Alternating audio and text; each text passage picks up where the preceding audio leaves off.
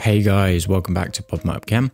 This is the second video of Unit 3 and 13, and we're going to be looking at the periodic table's chemical trends in this video, building on what we did on the structure of the periodic table and the physical trends in the previous video.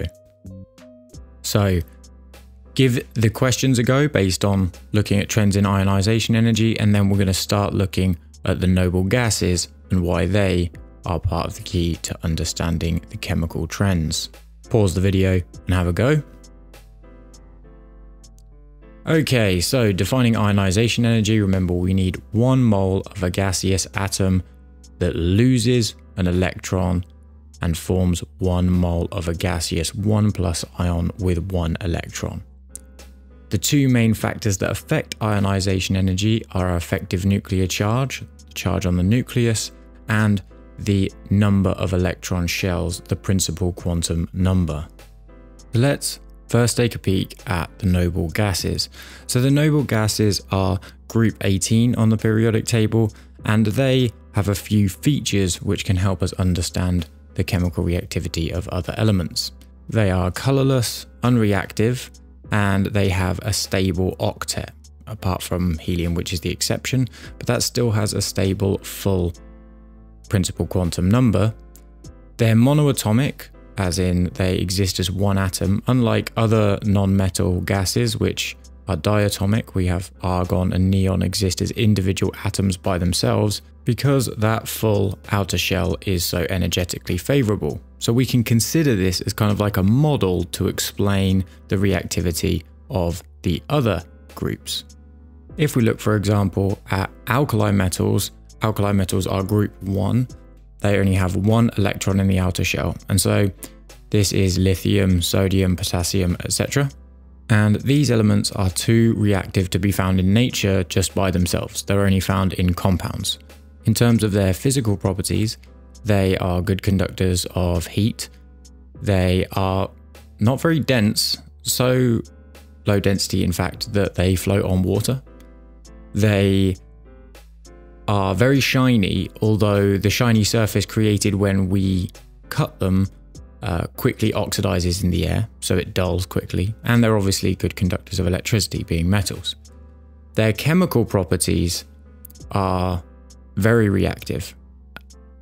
They form ionic compounds with non-metals, and they, being in group 1, only form singly charged positive ions, and it doesn't take a lot of energy to remove that individual electron, giving them low ionization energies. And this reactivity that they have increases as we go down the group. So we'll look at 2 common reactions of alkali metals. We'll look at the reaction of alkali metals with water. So alkali metals are so reactive that they do not need any ignition source. They react directly with water to form the metal hydroxide and hydrogen gas. So in general, we could say M solid plus H2O goes to MOH aqueous plus hydrogen gas. For example, lithium reacts with water to form lithium hydroxide and hydrogen gas.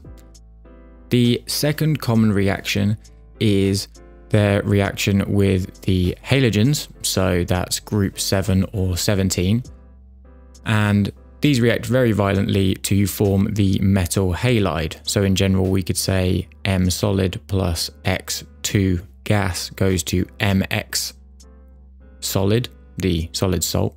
Can balance the equation there. So sodium reacts with chlorine to form sodium chloride solid, which you may know as common table salt. In the first reaction, we can actually test for the presence of hydrogen using the very technically named squeaky pop test for hydrogen. It's a very simple qualitative test in which wherever we've reacted the alkali metal with water, we collect a sample of the gas that is produced from the reaction with the alkali metal and the water, and once we've got enough gas in our upturned test tube or something the like, we take a lit splint, so something on fire, match or splint, and then we put that lit splint in the test tube, and if there is hydrogen present, then it will combust and give a squeaky whoop sound. So this could be used alongside pH to give a qualitative demonstration that there's been a reaction of an alkali metal take place. Oh, and just notice I didn't balance the equations up there. Okay, a couple of quick questions on that so far before we look at the halogens. First question, what gives noble gases their stability? Pause the video to have a go at that. Pop them up. Of course, it's the full octet, their full outer shell, that makes them so stable. Have a go at writing a balanced equation for the reaction of potassium with water. Pause the video. Pop them up. So remember, with the alkali metals reacting with water, you're always going to form the metal hydroxide and hydrogen gas. And don't forget to balance your equation at the end. So how could we go about testing if a reaction with alkali metals and water had occurred if we weren't around for the reaction? Pause the video to have a go. Pop them up.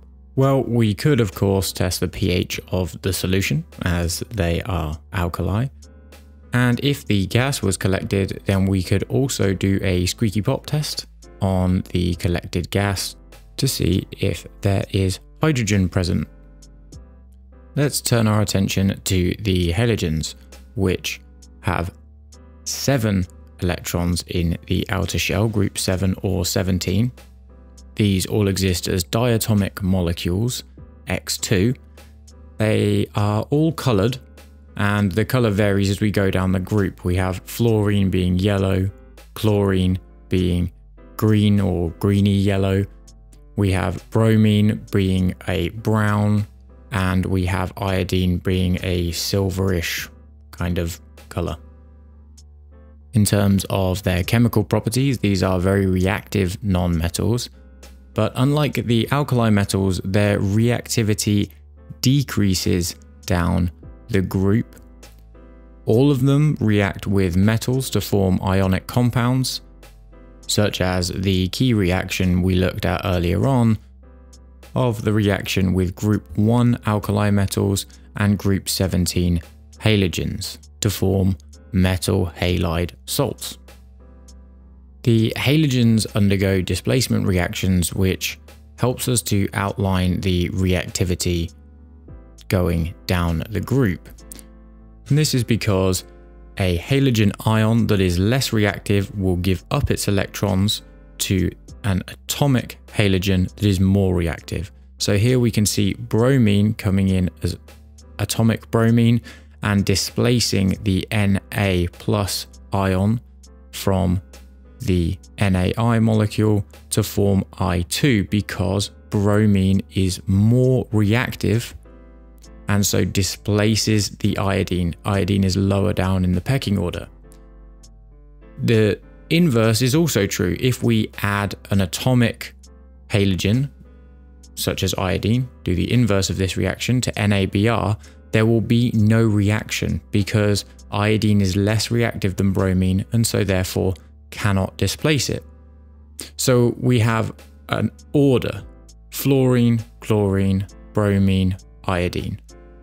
The more reactive, the more it will displace other halogens. If we take out the spectator ion of sodium, we can see this makes a lot more sense when we think about the size of the atoms, because here we have big iodine negatively charged atoms interact with bromine. Bromine wants or is able to pull those electrons towards its nuclei more because it is smaller, it has a lower principal quantum number, and so the left to right reaction is possible, but the right to left is not possible because larger atoms have less attraction to their outer electrons. And this explains us why we get the displacement order in the group 17 elements. And We also have a qualitative test that is able to help us actually differentiate between these halogens. So all of the halogens, chlorine downwards, react with silver ions, that's Ag plus ions, and we can use this reaction as a qualitative assessment of the presence of chloride, bromide, and iodide ions. And this is because they all form solid precipitates, and these precipitates differ in their color very slightly. So if we add silver nitrate solution to a solution we suspect contains some halogen ions, there are three outcomes. If we first get a solid white precipitate, which actually is a little harder to draw in here than I thought, then that is a sign of the presence of chloride ions, Cl- ions. If we form an off-white precipitate, that's kind of a not quite grey but not very pure white precipitate, that's the formation of silver bromide precipitate, which indicates that we had the presence of Br- ions in the solution. Lastly, if the precipitate we formed is a yellow kind of precipitate, that is the formation of Agi and tells us there was some I- ions, some iodide ions in the solution. Okay, a couple of summary questions on that then. What happens to the reactivity of the halides as you go down the group? Pause the video and have a moment. Pop them up. Okay, well, as we go down the group, we obviously get larger. Hopefully I'm sounding repetitive by this point. That means the electrons are further away from the nucleus and it's harder for them to attract new electrons, and therefore the reactivity decreases as we go down the group. Next question, a bit more specific. Would chlorine displace bromide ions? Pause the video.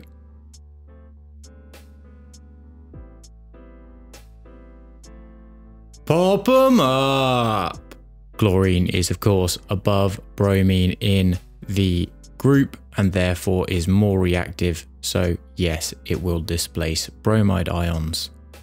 And now you know that, have a go at writing the equation for the single displacement reaction of sodium bromide solution and chlorine gas. Pop 'em up! So you're going to have sodium bromide aqueous NaBr plus Cl2 aqueous is bubbled through, and that displaces the bromide into bromine, so we end up with NaCl aqueous and bromine aqueous, and quickly balance that with your 2s. And following this reaction further, what color change would you expect to see if we bubbled chlorine gas through NaBr solution? Pause the video to have a think. Pop them up. So let's get the equation that we already wrote and have a look at what's on either side. On the left, we have chlorine, which we know is a yellow-green, so we're going to have a yellow-green solution. On the right-hand side, we know that bromine is brown, so we're going to have a brown solution.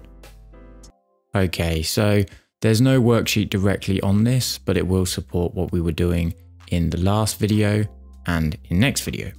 Thanks for joining me, guys.